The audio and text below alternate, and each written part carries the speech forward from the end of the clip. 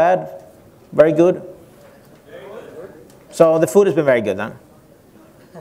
Oh, the food has been so-so and the presentation has been good? Or the food has been good and the presentation has been good? Both. Oh yeah, that's good.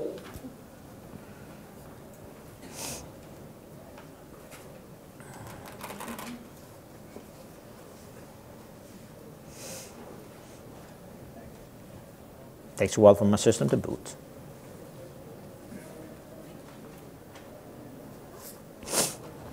I need to get a new system. It's starting to get old. It's about 3 years old. So.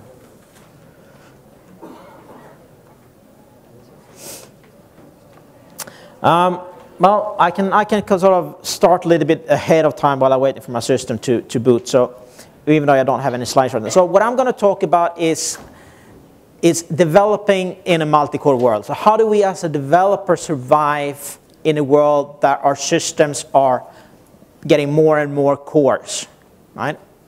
And what can we as an operating system do to help you? So we have a lot of talks done by our compiler people about how to use compilers, how you write OpenMP code, how you use auto-pair of the compiler and so on and so forth.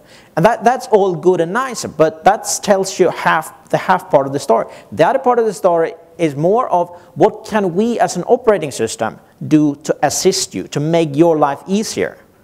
And what are some of the design choices, right? I know like most of us, we don't start with a clean slate of paper.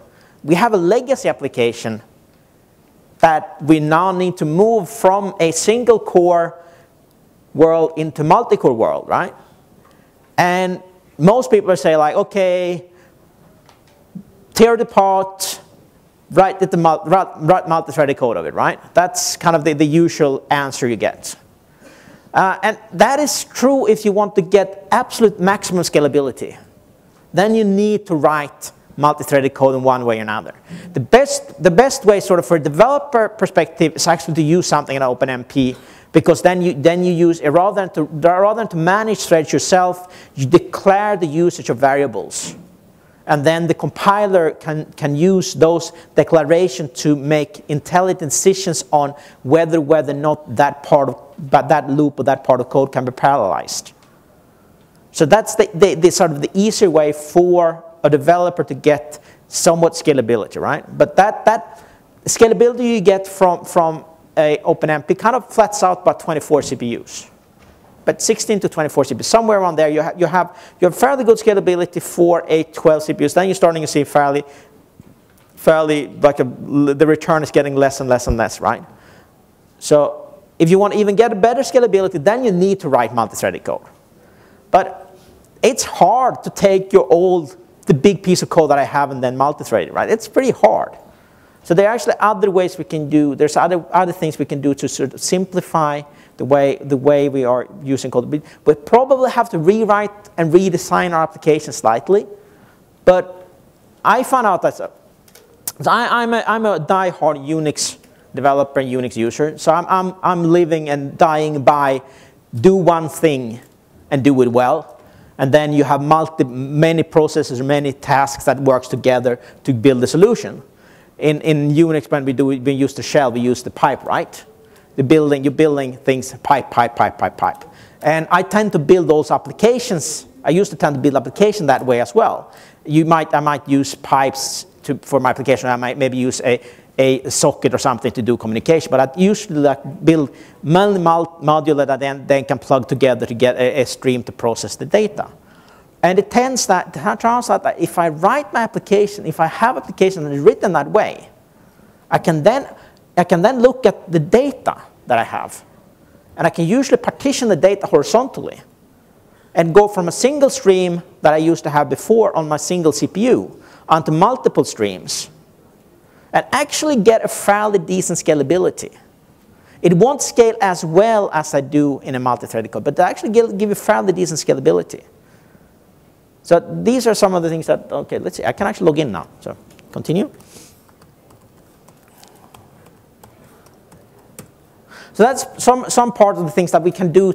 And then what I'm going to talk more about is then the facilities that we have in the operating system if you then need to go and do multi-threaded code, right? Multi-threaded code is hard. It's really, really hard. So we have facilities in the operating system to help you to take some of the hard tasks out of your life so that you don't have to do them yourselves. So we can deal with the hard stuff. You can think about your application and your application logic, and you can leave things like signal handling and things like that, asynchronous handling and things like that to us by changing the APIs that you use slightly. Thinking about how you use locking and things like that. We can deal with the stuff. You deal with your application logic, and you leave the gory details to us more than for you. Then if you're writing multi-threaded code, you have to understand how the threads model works. I'm also going to go through how the threads model work. So the things that I'm going to talk about a little bit today, I'm going to talk about the threads model. I'm going to talk about something called event ports. I'm going to talk about a replacement for the normal libc malloc. We have a number of malloc implementations in OpenSolaris or in Solaris that you can use for different versions, different things. And the good thing with them, they are, if you just use the standard APIs, they just plug in, they're plug compatible. You just either use the preload or you link to a different library. You don't have to change any code. But then some of those also have specific extensions that you can use to get even better scalability to your applications. I'm going to talk a little bit about those things as well.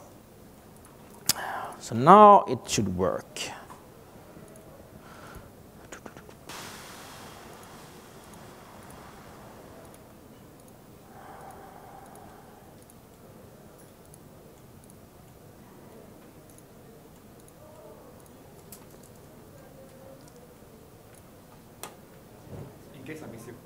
Okay, thank you.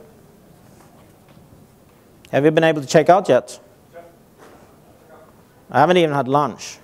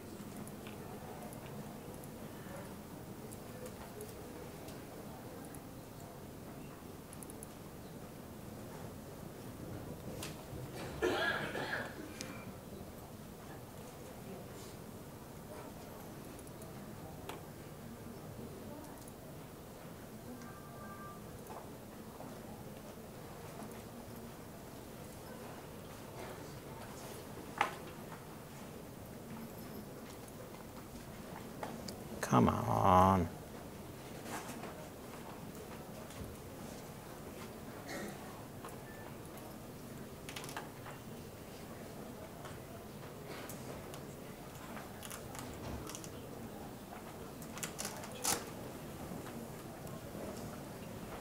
So there we are. Can I get my slides up? So, develop in a multi-core world. So the things, I will skip the introduction. So what are your new challenges? So things are changing, and what you see today are kind of the beginning, right? I have in my laptop a dual core CPU, so my laptop is a dual core machine. If you look at AMD's latest CPUs, they have 12 cores. If you take a 4-socket machine of those, put together, you get 48 cores.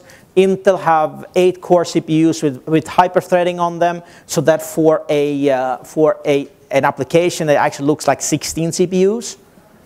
And you put 4 cores in that, then you have 96 core. You have 96 CPUs to deal with. And the way a lot of people have been writing code previously, it ain't working, because we've been spoiled by getting faster and faster CPUs, and we've been basically writing bad code, and faster CPUs and bigger memory kind of solve that problem for us. That's history. You guys, you're gonna have to start earning your money now. You got to learn how to write good code. Some architecture choices we can make, some good rules to follow, and then what we Solaris can do. Basically, that's what an operating system is there for, right? We are there to facilitate for applications to run. to virtualize resources to make things easier for applications, right? That's why I have an operating system. If we can't do that, then we don't have any right to exist. So that's what we need to do. So the world is changing. Classically, we have CPU speed, execution optimization, and cache. We basically get faster and faster CPUs. One of the things that happens here is that the difference between my clock speed and my memory speed is going up. So I'm spending more and more time not doing anything because I'm waiting for memory. That is what, for example, we are using in the UltraSpark T series. We're basically using these windows when one thread is waiting for memory to come. We then have multiple hardware contexts in each CPU. So each of these cores can then run multiple hardware, what we call hardware threads, and we're basically switching them very, very efficiently. And for the application, they don't notice that we're running another thread while you're waiting for memory, because you're waiting for memory anyway. So the CPU, if you didn't do that, you would only stand there and do null operations. So what happened when we increased clock speed was that we got more and more heat dissipation and took more and more power. So we get less and less return for the money, right? The faster we went, it was harder and harder. And it turned out to be, the limit seems to be, with current technology, seems to be around 3-4 gigahertz. If you go up over there, you're just getting more heat, so you become a good tea cooker. You become a very, very good teapot, but you don't get much work done. So what we see now is that people, instead of spending the CPU counts and getting a bit faster CPUs and things like that, and spending the transistor count for that, they're spending transistor counts on putting more cores, functional units in the same CPU. And we'll see two different sides of it. One of them are actually putting very, very fast cores, but fewer cores on the 4, maybe 6, maybe 8 cores on a die. Then we have the other end of the spectrum where we are the UltraSpark T CPU, and there's even others like the Azure and other CPUs that putting even larger number of CPUs in one core, but each of the CPU is not the fastest CPU in the world. But it doesn't have to be that. But it's not designed to do single-threaded performance. It's designed to do throughput. So if we look at a CPU that it has an amazing I/O capability, because it has to drive a lot of I/O traffic, both on networking and on memory. So application consideration changes. Application performance will be driven more by throughput than single-threaded performance. So we have to think about how can I change the way of looking at application from basically looking at a single stream of data to multiple streams of data. Things that web applications tend to scale very well in this, because they are by default have multiple streams of data coming in. But there are then you have the web server, you have the database, and those also have to be adopted to deal with these multiple streams of data coming in, and you have to be able to process these multiple streams very quickly. So efficient use of exploit pilots. So we're doing things. So this is kind of the extreme of the extremes. This is our UltraSpark T3 CPU. It comes out later on this year. It has 16 cores. Each core have 8 hardware threads. So that is for each CPU have 128 virtual execution units. So how many of you have ever run a program on an SMP system with 128 CPUs? That used to be a very, very large box. We made those boxes in the late 90s. Those were big boxes. Now it's a chip. And we can put 4 of these chips together. You put 4 of these, you have a 512 ways SMP system in a 4U box. What do you do with that? Which means that we have to completely rethink how we deal with system. And it's both for us as developers, but also if you look at how you do deployment, right? So that's why you see this wave of virtualization hitting the industry right now, because that's one way of being able to utilize these boxes is to sort of break it up into smaller boxes. The other way of utilizing is to realize that the best way of writing like complex software is actually to have an SMP system where they have a uniform memory model rather than to having a cluster where you have everything split out in different ways and you have to deal with data partitioning and data location and you just go crazy. If you have an SMP with a lot of memory, well, its data is in the memory. Where it's in the memory, I don't care. It's in the memory. So these things get very, very hard. And one of the things we are doing one of the things we need to do here is we need to help you there. And we can do that because we have been in this business for a long time. As I said, we did 128-way systems in the late 90s. We actually had projects then to be able to put these boxes together and to go up to thousands of CPUs in one single image.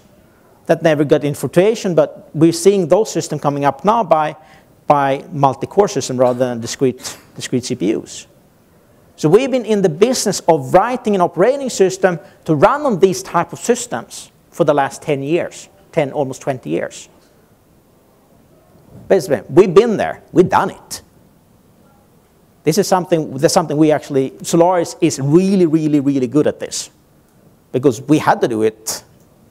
Otherwise, we wouldn't have survived to sell our servers. So, what's on the menu? Basically, you have an architecture choice. So, I call them big and fat and small and nimble. Big and fat is basically you create these big blocks of multi-threaded code. Big processes, many threads in each process, large memory space inside one process. The other, and the pros here is that if you do it right, it scales really, really well. But the caveat is like, it's hard. It's damn hard.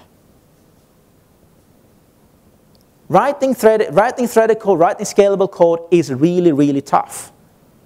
The other way of doing things is what I call small and nimble. It's kind of the art of Unix programming, the standard way we in the Unix world have been writing programs a long time. And if you do that right, if you do that in a decent way, you partition your data, you can actually create multiple streams in user space with separate processes rather than separate threads that actually runs fairly well. And coming back to one of the advantages of that is it's easy to do that. So it's easier, so you let the operating system deal with the hard stuff. The key place where you should think about using something like that is when you have to retrofit old code. So if you have an existing code base. If you're starting from a clean slate of paper, use a multi-threaded model. It will scale better for the long run. Sooner or later, even if you're maintaining an old code base, you will have to go that path, right?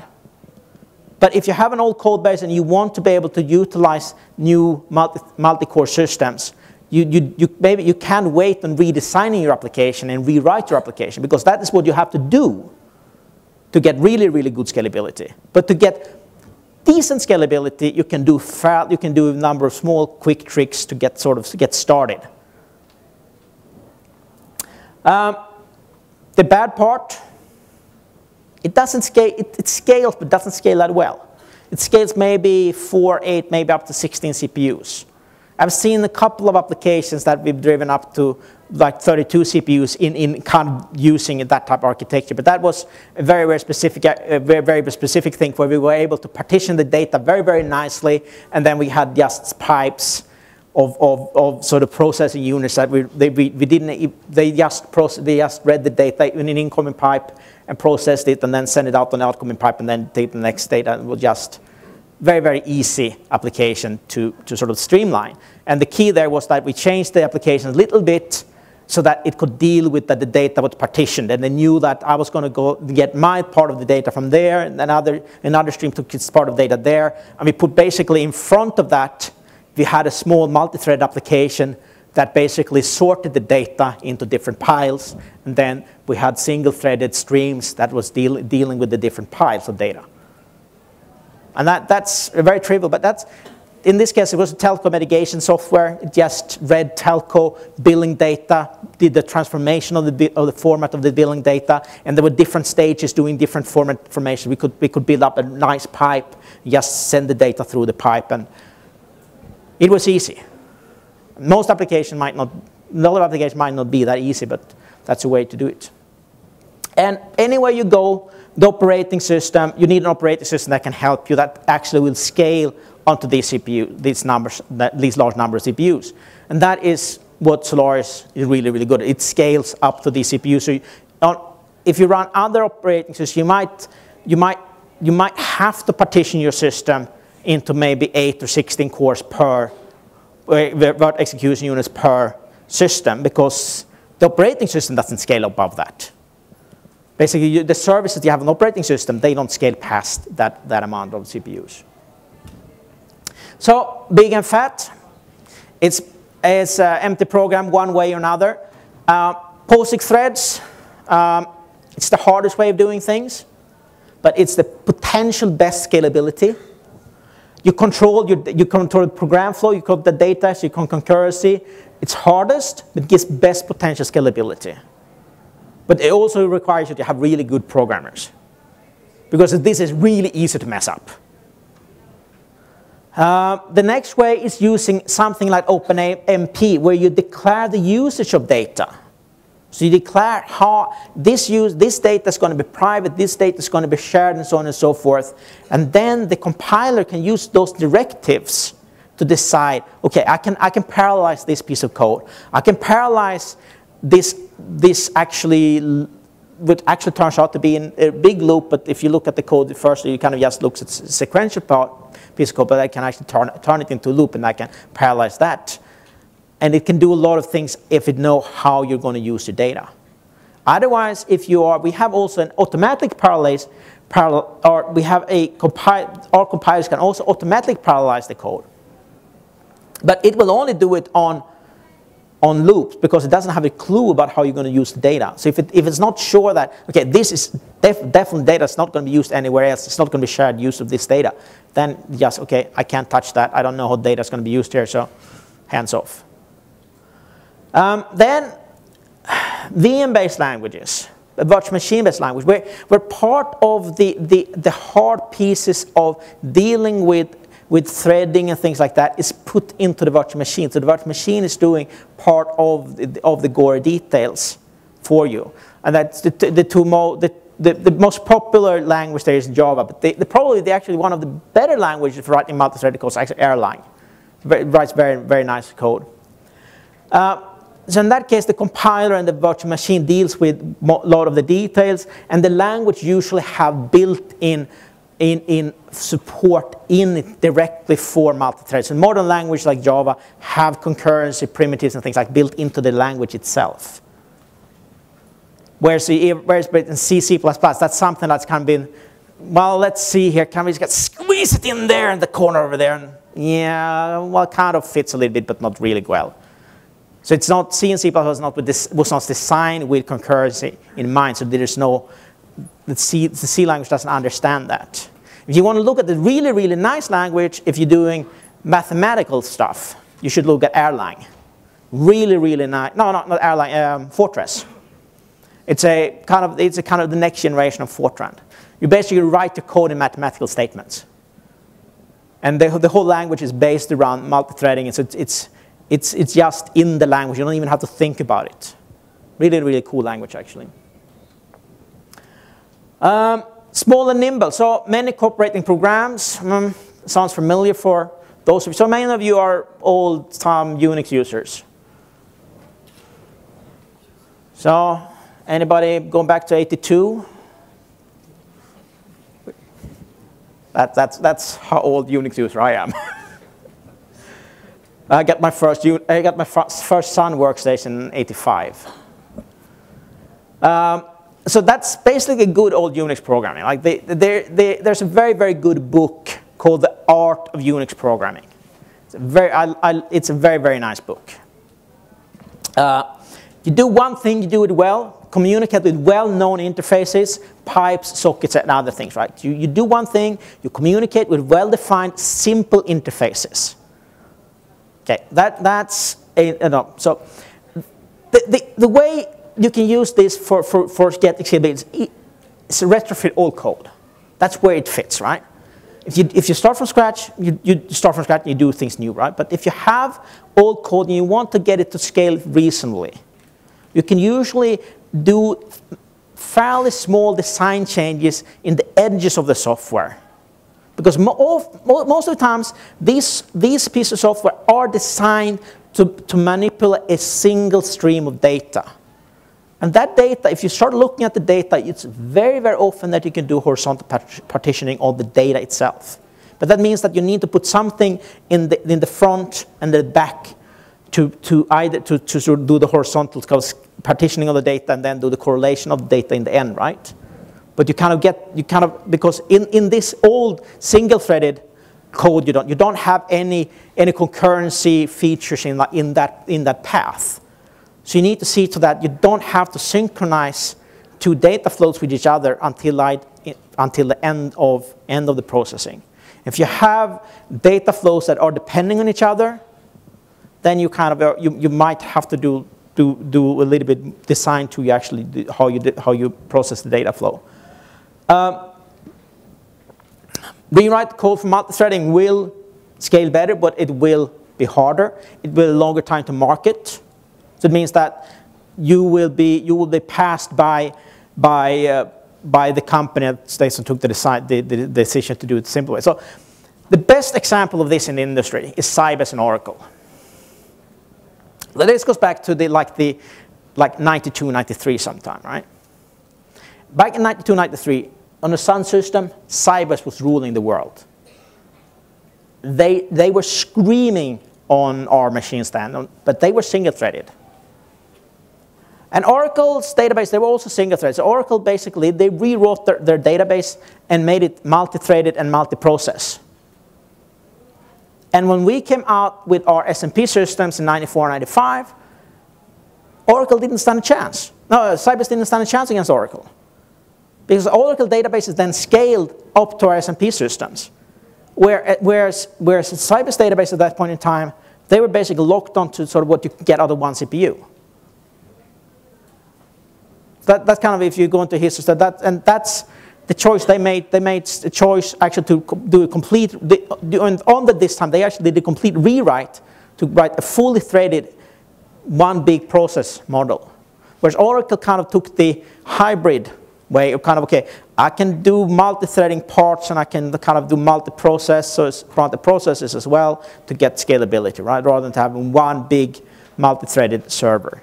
And when Sybase came out with their multi-threaded server, the trains left the station. It was like, bye-bye. And you can see the size of the two companies, right? So it's time to market and keeping you on the market and keeping you sort of, keeping you on the cutting line is an important thing. So one of the questions I've gotten when I've been talking to developers and sort of when we sort of throwing out ideas. So that means that we have to create a lot of new processes, short-lived processes, and that's expensive, right? Well, it turns out that with both improvements in operating system and in processes, it's actually not that expensive anymore to create processes. So it turns out that the cost of that has gone down fairly drastically. It's actually not that bad. It is a lot more expensive than creating threads, but it's not that bad as that used to be. So it used to be pretty bad, now it's not that bad, but it's getting better. So hybrid, which is kind of the middle way. So you multi-thread part of your old code, and you still use multiple processes, and which is kind of the model that you usually see what people ending up with when they try to retrofit old code to scale on a multi-core system, right?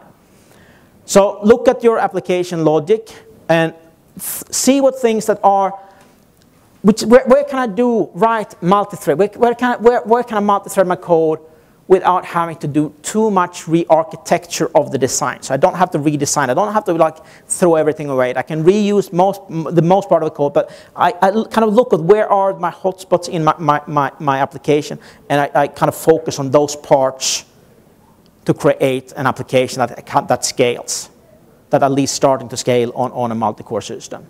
So grab the low-hanging fruits first, and one way you can actually start looking at this, actually using compilers like the Sun Studio compilers, that you can just tell it to do minus autopar, and it will try to find loops in your code and parallelize it yourself. It will scale reasonably to like 4 or 6 CPUs, something like that, and it's a good start. It will look for nested loops. Non-loop code will just be, okay, this is not a loop, I don't do that. So it's a start of getting parallelization, but